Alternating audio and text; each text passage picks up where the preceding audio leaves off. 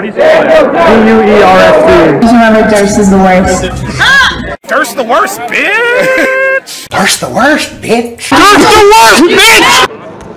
That guns are not dangerous in trained hands.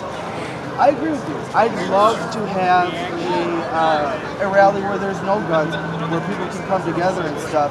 But if I didn't have my gun here, do you think they'd hate me any less? I know most of the people over there, and I'm one of them. I can guarantee you not a single person over there is carrying a gun, and nobody is going to attack. But would they hate me? Well, they tried to loosen the lug nuts on my car and have vandalized my car and have, I mean, loosening the lug nuts on my car because of stickers on the back of the car is violence. And I've been threatened with violence because of organizing these things. So that's violence, and the violence is coming from that side. Well, so if the violence is coming from the progressive or left side, how do you explain Heather Heyer? That's one person. She's dead. And it was arguably an accident. It was arguably, yeah. I mean, when he was being charged, and there's a whole. It's ridiculous that it was an accident. The dude rammed his car. You know who Dwayne Dixon? You know who Dwayne Dixon is? No. Nobody knows who Dwayne Dixon is. The violence from the left the guy who chased James Fields with an assault rifle before he rammed his car into the crowd of people. Not a lot of people know that. He's an Antifa guy, and that's part of why they're not going to let people know. Calling cards for Antifa and for the radical left.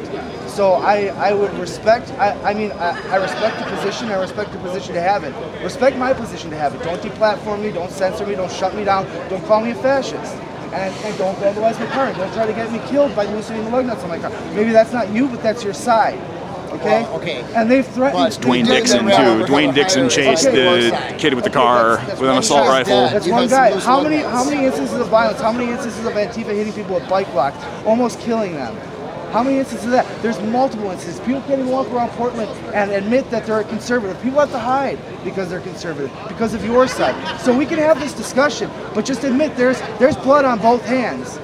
And the blood on the progressive side, on the leftist side, on the Marxist side, has a lot more blood. There's Stalin, there's Mao, there's Pol Pot, there's Hitler, there's Mussolini, and those are all Marxist ideologies, descended from collectivist ideologies, from Rousseau, from Engels, from Marx. Okay, so name one person that the left has murdered in the last year.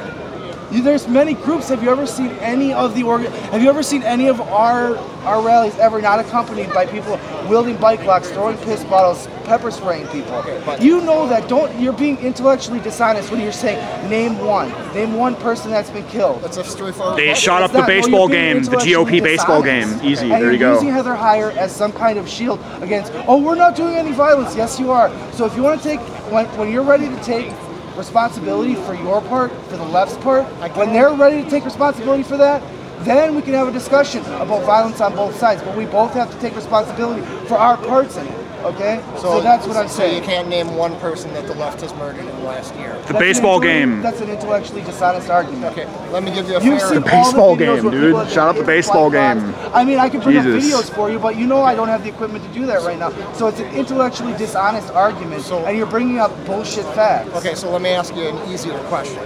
What type of gun technology existed when the Second Amendment was written? There was Gatling guns.